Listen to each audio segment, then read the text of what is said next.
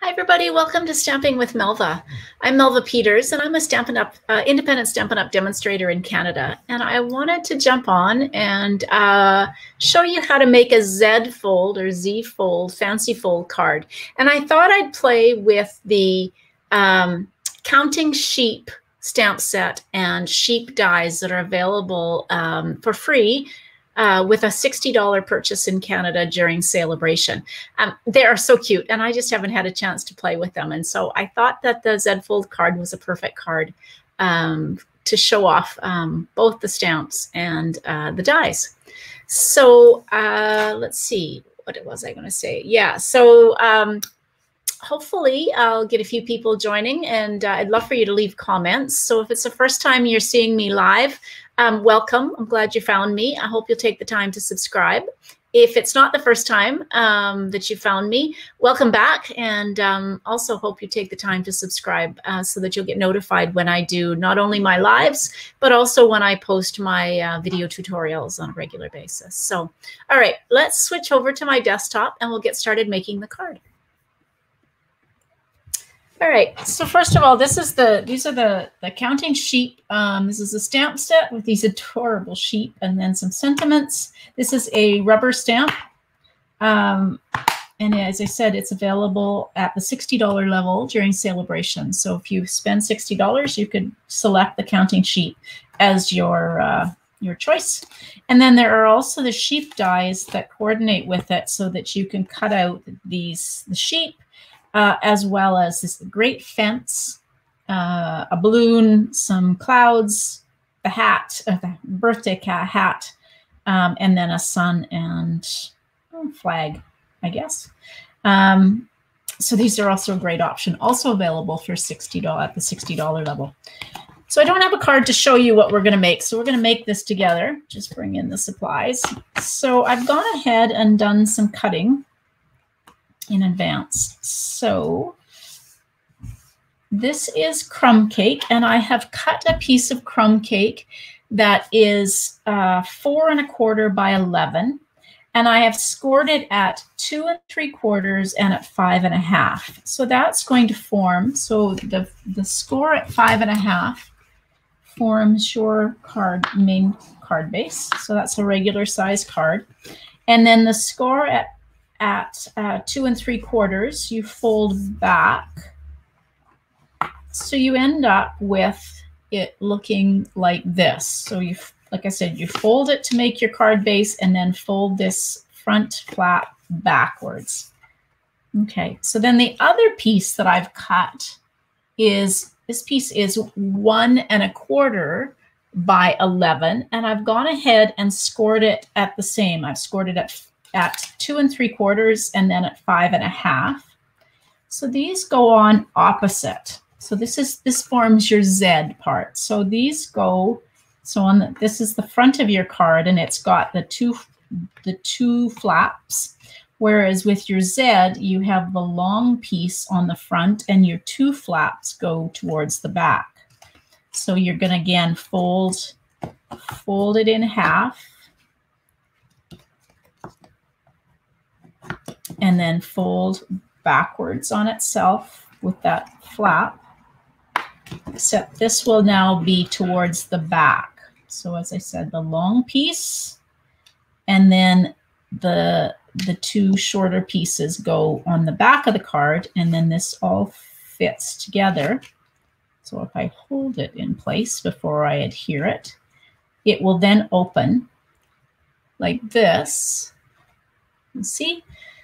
And I'm going to decorate this. I thought my fence posts were perfect. I'm going to actually bring it down towards the bottom. And I thought these fence posts that I've gone ahead and cut out of early espresso are perfect to decorate my connecting piece. All right, so I'm not going to adhere this together yet. So that's kind of my 2 pieces. I also have gone and cut. Now this is the designer series paper. This is the In Good Taste designer series paper. And I'm going to use that as my background. I just thought that the wood grain was kind of perfect for a barn or farmyard. And it goes along with my fence posts or my fence rails that I have gone ahead and cut out like that. Okay. All right. So let's start putting some of these together. I'm going to go ahead and adhere my wood grain. Oopsie, I'm out of Stampin' Seal, so we'll just switch over and use the multi-purpose adhesive glue. Have to get grab a refill for it, but I don't have one handy, so we'll use this. This just works as well. And actually, when you're adhering, sometimes the multi-purpose liquid glue gives a little bit more forgiving and gives you a little bit of wiggle room to just adjust your designer series paper or your other pieces if they don't get in exactly the right spot when you lay it down. A little bit more forgiving than Stampin' Seal.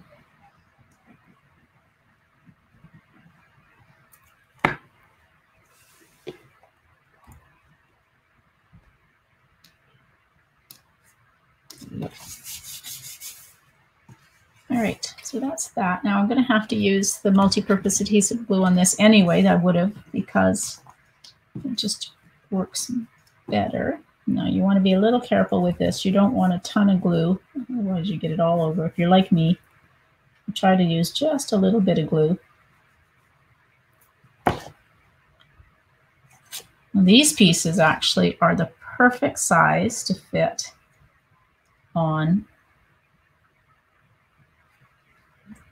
these folds. So I cut 4, one for each of the 2 3/4 inch flaps,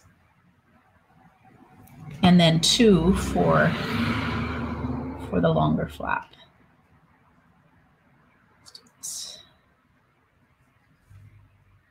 Like that.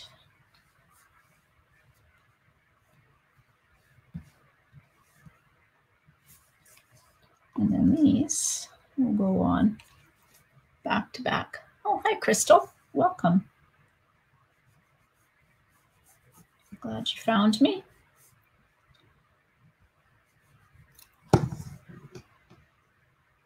Okay, so this one will go like that. Oops. Poke up the insides. I just love these this fence rail.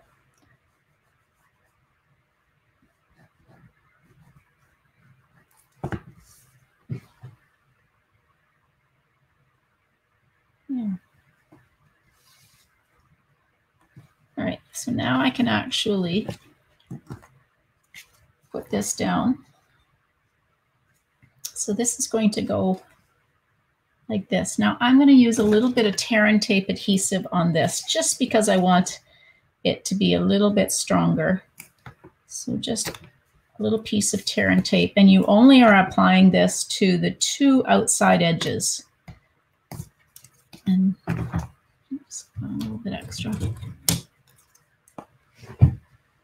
Oh, hi. Welcome. Dare to dream. Dare to dream big. Perfect. I'm glad you found me. And welcome to my channel. I always like it when people find my channel and leave comments. So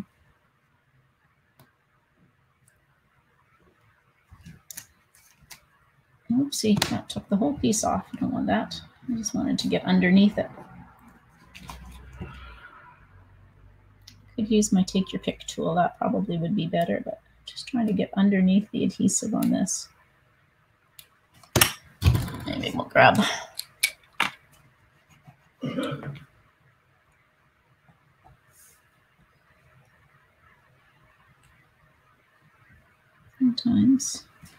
Sometimes it just doesn't want to come up. There we go. That's that one. So I'm going to put this fairly close to the bottom because I'm going to actually have my sheep coming out. So again, you want the long piece on the front of your card, and the short, the two smaller flaps will go to the back of your card. There we go. And if you just fold this in half and press it down, it just helps you line it up. Put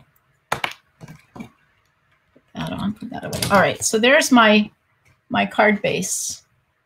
Isn't that cute? I think it's kind of perfect for sheep. All right, what are we going to do now? Okay, so we've got that done. So now I'm going to do some stamping. I'm going to stamp some of the sheep, and I have all three of the sheep from all three stamps. And I love what Stampin' Up! Has done. Sometimes when you get stamps that have like a fair amount of space on the inside, if you press too hard on the inside of your stamp, you get a splotch, I'll call it, a splotch of ink in the center.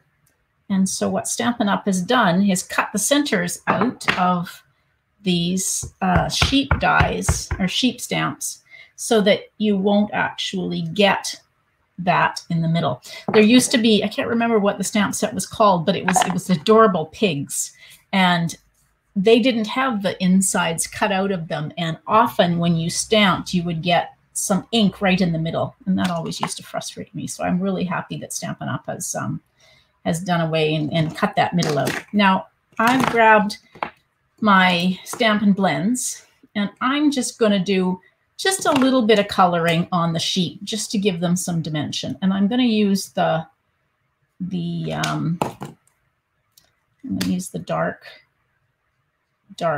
of the the crumb cake, and I'm just going to go over these where the concept artists have actually put some kind of lines and shadows, and I'm just going to kind of color. So I'm going to make my sheep crumb cake. I don't know, I think there are brown sheep, but my sheep are definitely going to be light brown.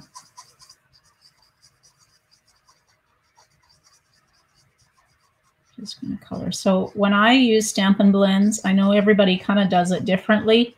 I actually always, I typically go over the whole thing with the light color first. In this case, I did the dark, and then I'm going over the whole thing with the light.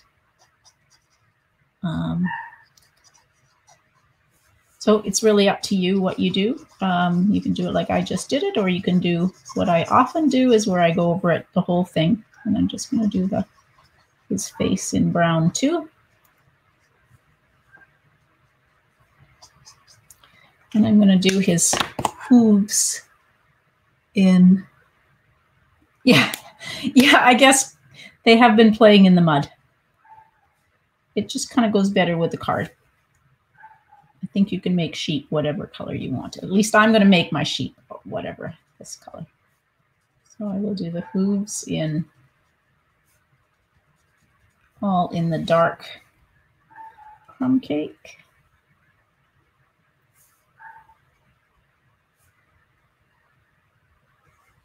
That, and then we'll do all of them.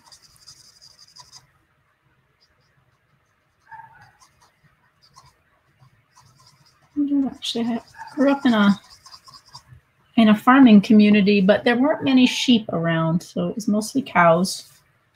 So I don't know.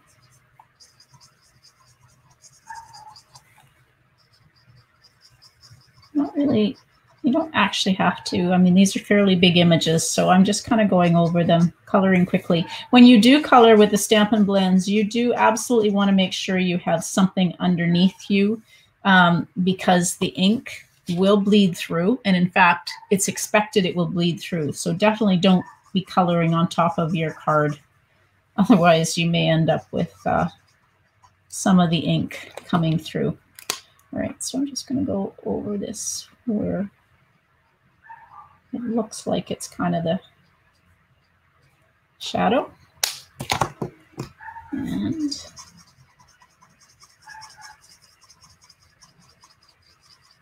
And then I'm really just going over and blending, trying to get rid of some of the obvious lines. Oops, and there's a couple up here.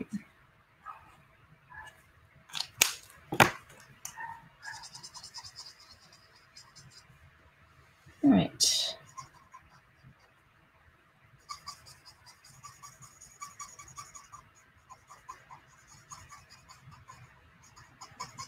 My light stamp, or my crumb cake, is feeling like it needs to be almost time to replace it. I use this one a lot. It's one of my go-to colors. They eventually will dry out.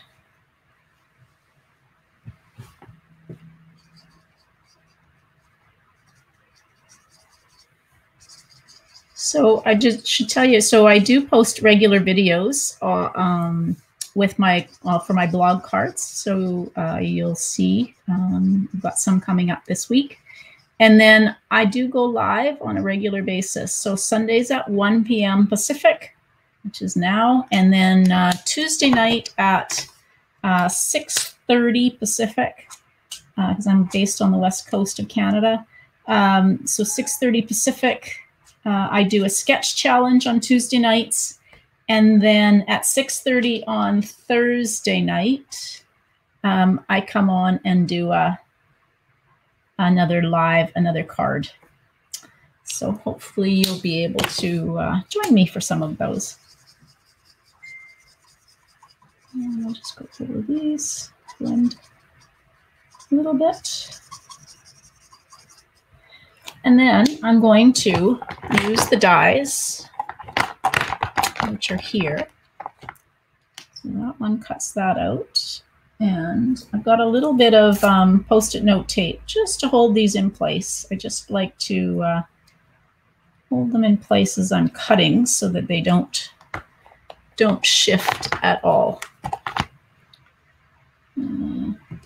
Here's that one.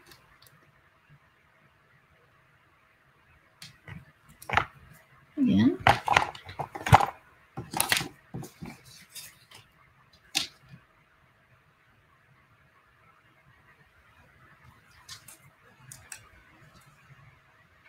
All right, so that's that. Okay, and I've got a little piece of, I've got a scrap of Bermuda Bay. I thought that would go.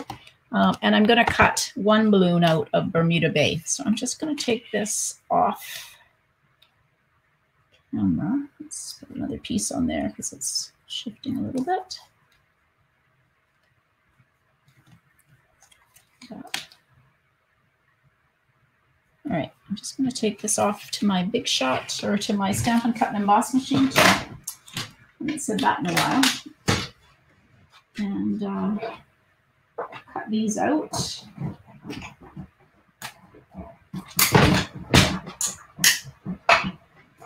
All right, so there's my sheep, and now we'll cut out the balloon.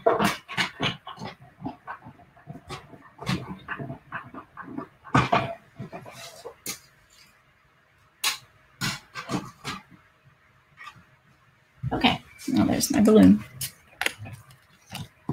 Pull it off, and I can now take these off.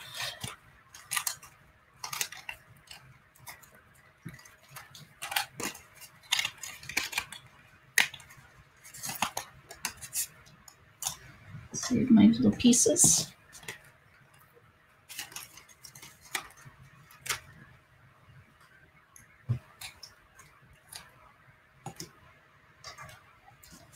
And one more. Okay, so I've got my sheep. And even with that, this one actually shifted a little bit. So I'm just going to take and trim this a little bit around. That's why I like to use the Post-it note, because sometimes it will shift even more if you don't use that. Okay, so now what I want to do is I'm just going to position these.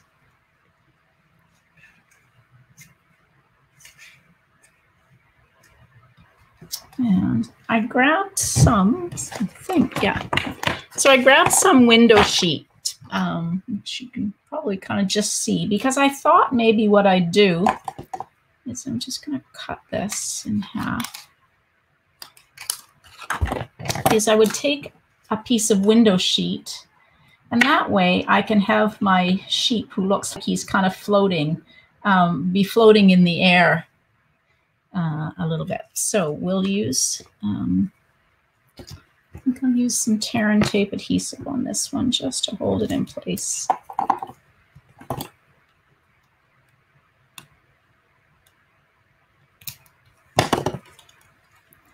So like this, and then my floating sheep, I will just add a little bit of multi-purpose adhesive glue, and we'll have him kind of floating in the air like that. And then there's my other one. This one kind of looks like he's jumping, so I'm just going to use a glue dot on this one.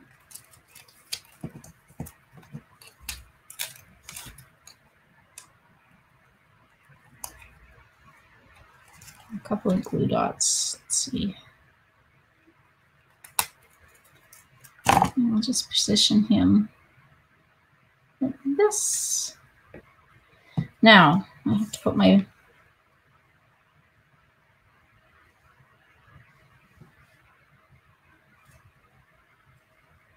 kind of got him hanging up a little bit too high. I'm going to move, oops, maybe I'm not going to move him down. Oops, yeah, I can move him down. Just have him down a little bit so that I can put my balloon in. Oh, sorry, is it out of focus? I think because it's moving around a little bit. Apologies for that. Okay, I'm going to put a glue dot.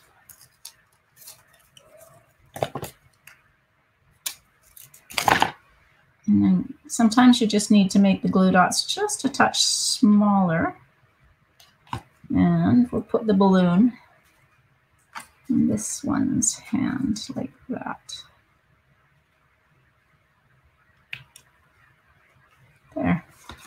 All right, so when this folds, oh, that's not what I wanted to do. Hang on, should have thought of that. All right, let's take this off. Okay, we're gonna actually put this guy on this one. There we go. Okay, now let's put some more tear and tape adhesive on that.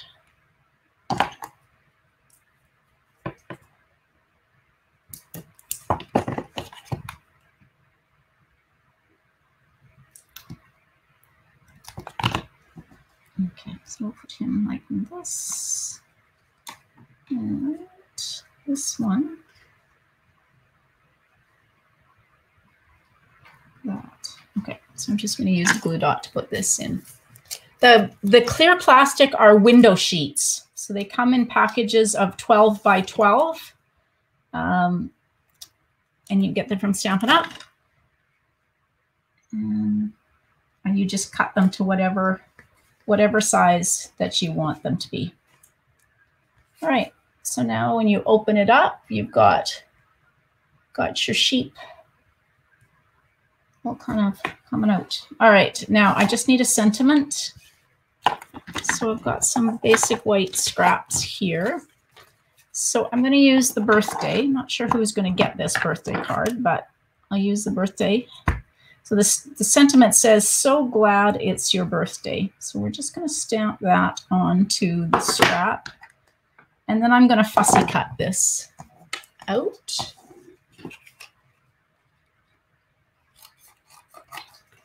Like this.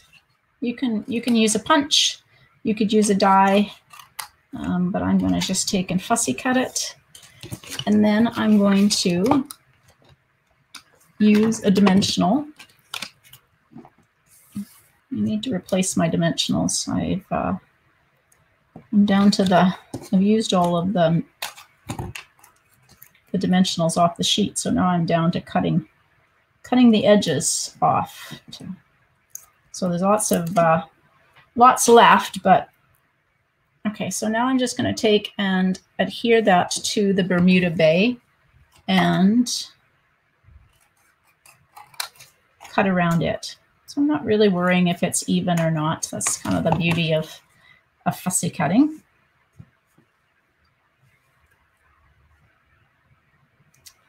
And we will use dimensionals on the back of this as well and pop it up on the front of the card.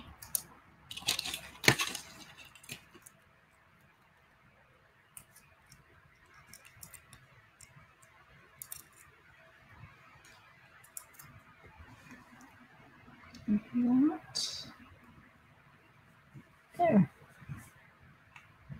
You could put a sentiment in here if you wanted, but we'll just leave it like that. Now, the other thing that I have are some rhinestones, or not rhinestones, pearls. I thought some pearls might look good just to kind of give it a little bit of extra bling. And so we'll add a few pearls here just to give it some extra.